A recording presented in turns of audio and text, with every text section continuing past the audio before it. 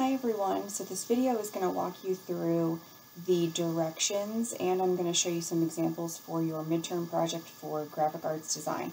So your midterm project is creating a CD for a band or an artist. Can be real, can be fake, but the CD, like the CD that you're creating cannot already exist. So basically you can't take something that already exists and then make the same thing. You can take an existing band name or an existing artist and you can create them a new CD, but again, you cannot take a CD that has already been created and make the same thing. So your midterm project folder is under Lessons, Midterm Project, and there are a couple of things in this folder that you need. This is the starter file. We'll come back to that in a second. These are the directions, and this is the checklist that you have to mark off all of your techniques and tools that you use, and then you actually have to hand this in when you present your midterm to the class. So I'm going to start with the directions and then we'll get into the starter file in a second.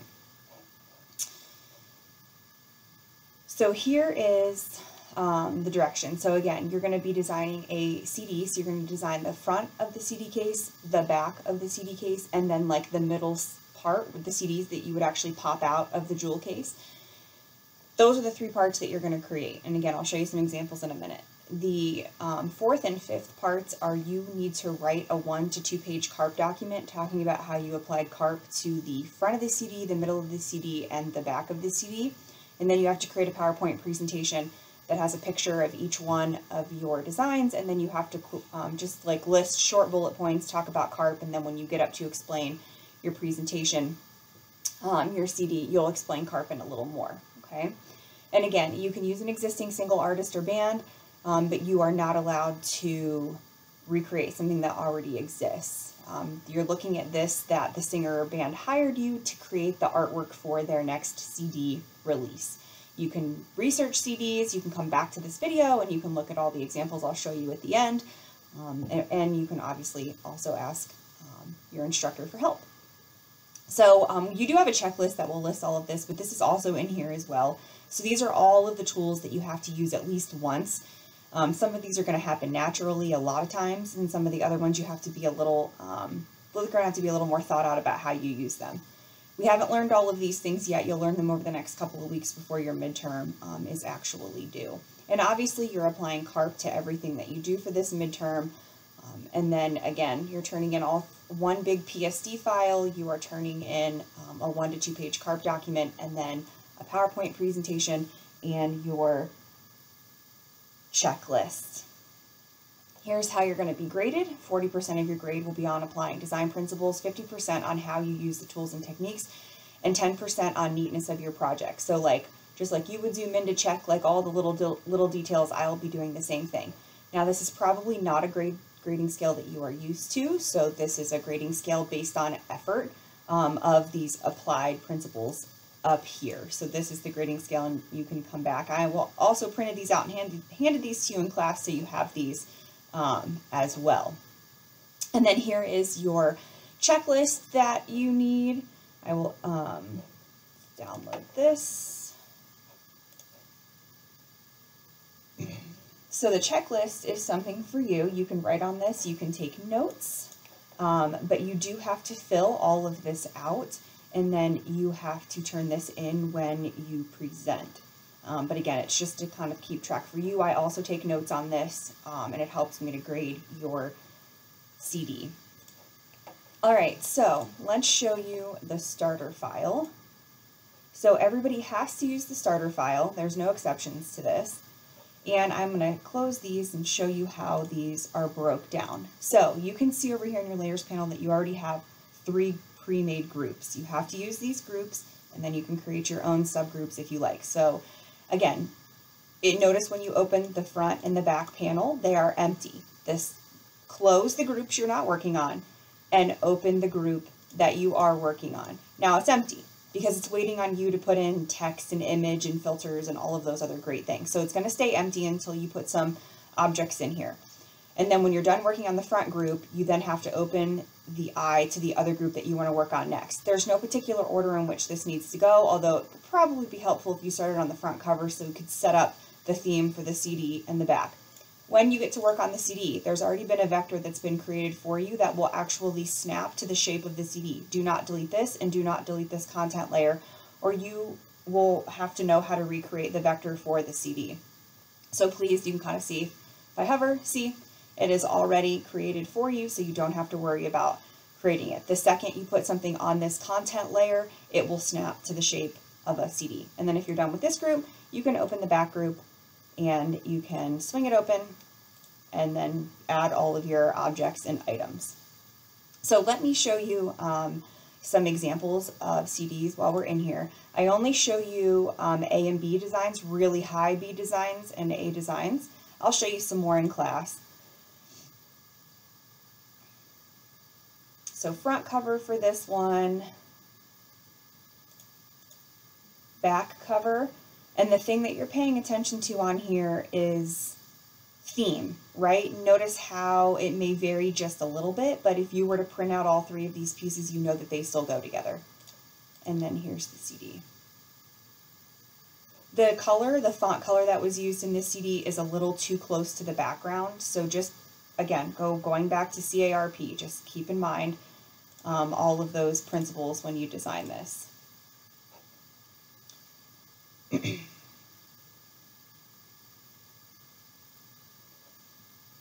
So front, back, CD, and then this student actually created a background for their jewel case. So think about it when you pop out the CD of a jewel case, you know, there's still some artwork or design back there. That is not necessary. That goes back to that grading category that goes above and beyond. So you do not have to create this extra group unless you really want to. Otherwise, 99% of the CDs you see will look like this, and that's totally fine.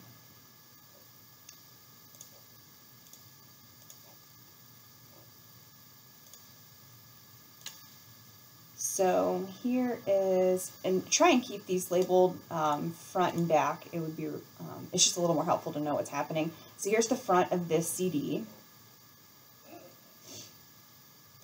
Here's the back. And again, keeping in mind, the copyright symbol that you need with the copyright jargon should be super small. It's like the least important thing on the back of this, on the back of these CDs. And then here's the CD. So again, that's the background of the jewel case when you open it, and this is the actual CD itself. Again, not required to keep that background, so it would look just like this if you chose not to create the background.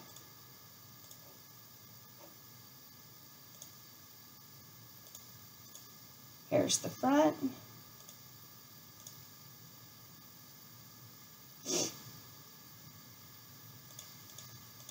Here's the back.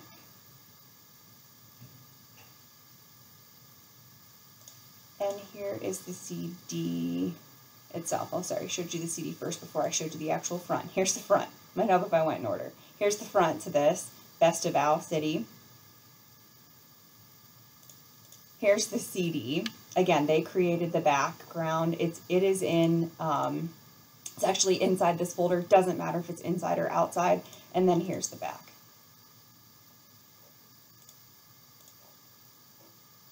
Here's the front, and you can see we have all different kinds of themes. You can make up your own. You can use something band or an artist that already exists, like I said. Here's the back. Try not to center your songs. Remember, we don't, most CDs don't have songs on the center anyways. So, and then here's the CD itself. So see what I was saying, like she chose not to have like a background to her CD, which is fine. All right, here's the front. So again, an artist that already exists. Here's the back. Again, keeping with the theme. Move that little barcode down a little bit so it's not so close to these pictures. CD.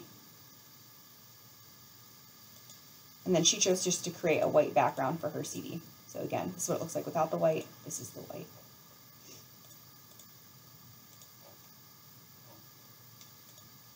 Front. Back,